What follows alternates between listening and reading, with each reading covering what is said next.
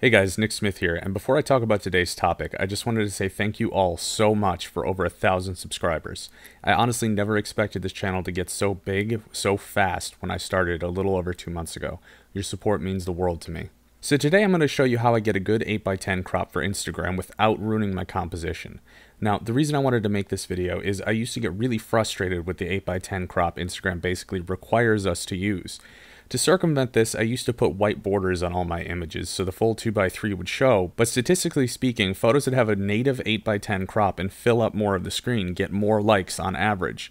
When I found this out, I started just letting Instagram kind of crop my images to the 8x10, and a lot of times it would ruin my composition. Sure, I could shoot my photos a little wider, and that would lead to a photo that would be more conducive to cropping in, but I was always taught to fill your frame and get your composition right in camera, so that wasn't really an option for me because it had become basically second nature by then. So I had given up on the idea of being able to get a good crop on Instagram, and I just figured, you know what, if people want to see my work as it was originally intended, they can check it out on 500px or my website or whatever. But then I had an idea. What if I just expanded the background to fill it and make it look more like it was shot to be an 8x10? And that's what I'm going to be showing you how to do today. So what we're going to do is we're going to go here and we're going to select our crop tool. You can also do this by hitting C on the keyboard if you like to use shortcuts, which I'm a pretty big fan of. But now what we're going to do is we're going to do this drop down up here. And then we're going to select 4x5 or 8x10 because that is what Instagram is. And now that's going to do this. And you can, of course, if you want to select something. So say this is my frustration with the Instagram crop here. I have all this other data here. So if I wanted to do a 8x10 crop without doing the expanding of the background, and I wanted to include the top of her hat, so a little bit of that showed in the background, I would have to cut off the bottom of her dress. That's really, really frustrating because that's not the intent of my original images. So what you can do is you can click down here and drag it, and then you can click up above and drag it again, and then hit confirm. Now, this is a checkerboard because right now it's transparent, but this is basically what I used to do. I would just fill this with white, and this would be my photo, and that's how I would post it with an 8x10. Now, if you want to do this, you can do this. If these techniques I'm about to show you don't really work for your image, this is still a valid way to, show your full 8x10 or 2x3 crop, I should say, within the 8x10, so it takes up the maximum amount of space on Instagram and shows your full intended image. But typically, like I said, this tends to get a little less likes and engagement. I'm not sure why. Instagram is a finicky platform, and people are very picky with things, so it's best to kind of work with it, work around it, than to try to fight it, because I did that for a while, and I noticed a pretty big increase when I stopped trying to fight it. So now what we're going to do is we're going to hit M for our Marquee Tool, or you can go up here and select it as well. So what we're going to do now is we're going to just kind of click here on the edge of this, and then we're going to drag it. And we want to kind of select the entire thing, and then we're just going to kind of drag over. And now what this is going to do is it's going to select this bit. And now what I like to do is make a duplicate copy of what I've selected. So I'm going to hit Control J, and all that does is it brings up a separate layer where all that's on it is the area that was selected with the Marquee Tool. So now that we have that brought up, what we're going to do is we're going to hit Control T or Command T if you're on Mac, and then we're just going to click here and we're going to drag it over. Now this is going to fill that in pretty easily, and then we're going to go ahead and hit Confirm. Now this will work for a lot of images that don't have diagonal lines. As soon as you get diagonal lines going through an image, it tends to screw up. And I'm going to show another example on how that happens and how to work around it later. But this is perfect for an image like this where the lines are all vertical. Actually, horizontal and vertical. I confuse the two often. Excuse me. So now what we're going to do is we're going to do the same technique on the other side. So we're going to go ahead and come over here, drag it out. Now you don't want to get a hand or a body part, because if you do, it will stretch that as well and it looks weird. So always be sure to watch your lines and what you're touching. So now we're going to just kind of drag that out along there, and then we're going to hit, we got to go back down a layer. I'm still on layer 1, so if I were to duplicate this now, it would not pick up anything. So let me just do that to show you what I'm talking about. See, if I hit Control J, it's going to say could not make it because select area is empty. So you definitely want to make sure you're on the right layer. Now that crop box was a little loose for my liking, so I'm going to come back in and set it up again. Okay, and then we're going to hit Control J or Command J, and then we're going to hit Control T or Command T, and then we're going to just drag this side over. And now let's go ahead and make this a group here, just so we can kind of toggle it on and off together. So I'm just going to rename the group. I'm going to put it to Crop Fix. So now we're going to toggle this on and off. Oops, accidentally toggled the background layer.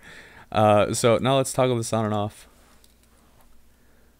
And as you can see, it just kind of stretches out those areas in a way that gives it that 8x10 crop, but doesn't completely ruin our composition.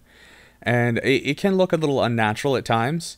And I mean, you are stretching the pixels, so it can make things more blurry, but for my style of photography, making things blurrier is only helpful, because I tend to shoot wide open with a lot of blurry backgrounds and stuff like that. So it's really conducive to the style that I like. So the other thing that it does is it kind of, with the stretch, it almost adds like a motion like towards the subject. It's kind of hard to describe, but like if you look at it, it kind of like it pulls you in almost in a way. So I find that this one works really, really, really well. And I'm just extremely happy that I kind of figured out how to do this and thought, you know what, this is a good way to work around the required Instagram crop. Okay, so now we're back on our second image, and the reason I wanted to do this one is because this has diagonal lines, which I had talked about in the last one being kind of complicated and tricky to work with. So what I'm going to do is I'm going to try to do the exact same method where I use the Marquee Tool to select it and then drag, and you'll see why that this is not exactly a good way to do this. So I didn't make my crop yet. So I'm going to go ahead and drag that out and make the crop. And I'm just going to check it, confirm it. So now back to the Marquee Tool, and I'm going to go ahead and make my selection here. Like I said, you want to be careful you're not hitting any kind of body part, because it will drag it as well. So just be careful of that. I had clipped a little bit over his shoulder on that first lineup I made, and I forgot to duplicate my background. So Control J, Command J, and Control T or Command T. And now let's stretch it. Now you can already see how and why this is weird. It like, you can see this line is supposed to be coming through diagonally, and then all of a sudden it just shoots over, and it completely makes the image look wrong. So I'm just going to do this one more time so you can see why, like, once again, I'm saying that this is not good. So we're going to go ahead and do this.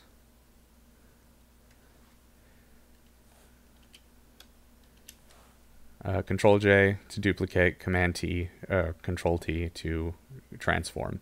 Just in case you haven't picked it up by now and you need me to say the shortcut, I don't want to confuse anybody. So I'm going to go ahead and group it together. And now you'll see this, it doesn't look good. It completely kind of ruins it, and the stretching of the background does not work here. So there is a way for us to work around it though. So I'm just going to go ahead and disable that so you can, I'm going to toggle it later so you can actually see the difference that you can make here. So I want to actually crop back down. So I'm going to go ahead and hit C to bring up the crop tool. And then I'm going to go back here and I'm going to select 2x3. And the reason I want to select 2x3 is I want to start with a 2x3 crop when doing this next method.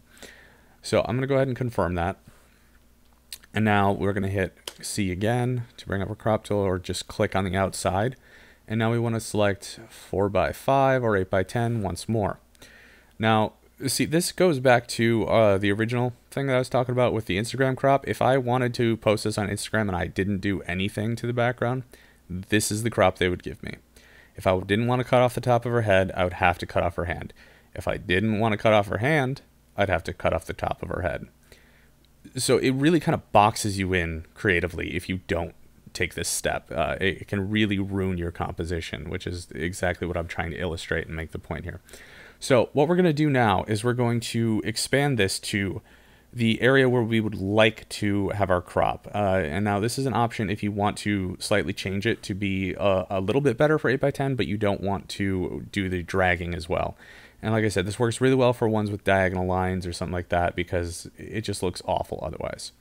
So we're going to go ahead and just kind of make a new selection. And I want a little bit of room on the hand. I want a little bit of room on the top of the head and like that.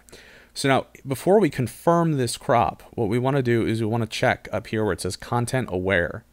And what that's going to do is it's basically going to analyze the photo and then try to fill in the outside of it with what it thinks it would have looked like. So this is using Adobe's content aware algorithm, and it basically just kind of tries to fake what it thinks should be in an area you're healing, or in this case, cropping outwards. So we're going to go ahead and confirm that and hit that check.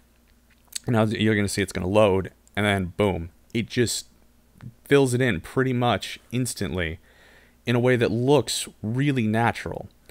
Now, there is times where this will create a little bit of artifacting, and what you want to do in that case is you'll want to just kind of like zoom in. Like up here, you can see there's some banding here in this little area.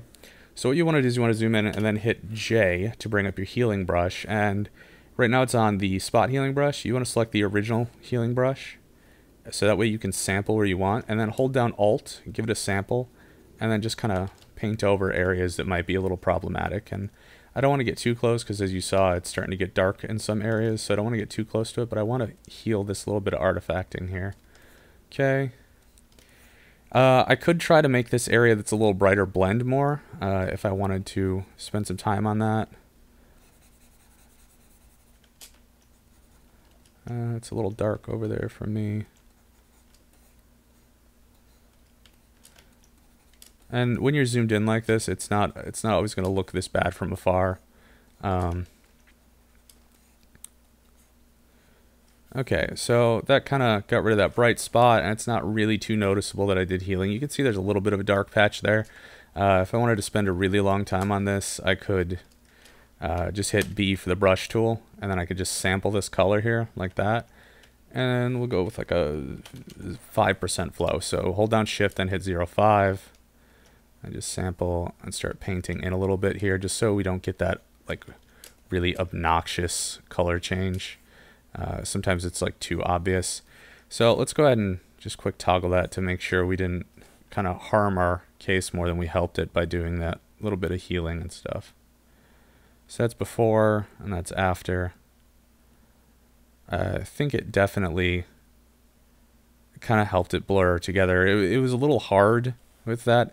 I'm not really happy with it. I would normally spend a little more time tweaking this to get it just right, but I wanted to show you how to like kind of fix things like that, and I'm just checking my edges here to make sure there's nothing that's giveaway we faked our crop.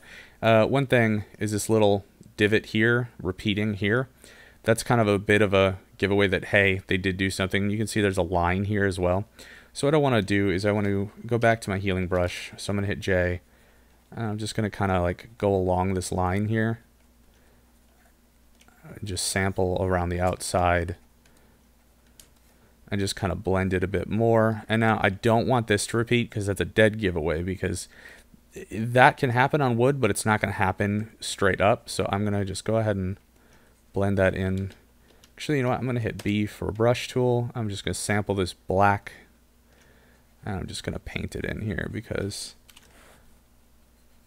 it's probably a little easier than trying to blend the colors with the healing brush tool. And that just kind of gets rid of that. And now it's not as much of a giveaway that, yeah, they did copy that little section, because you don't want to be able to see tracks of where there was work done.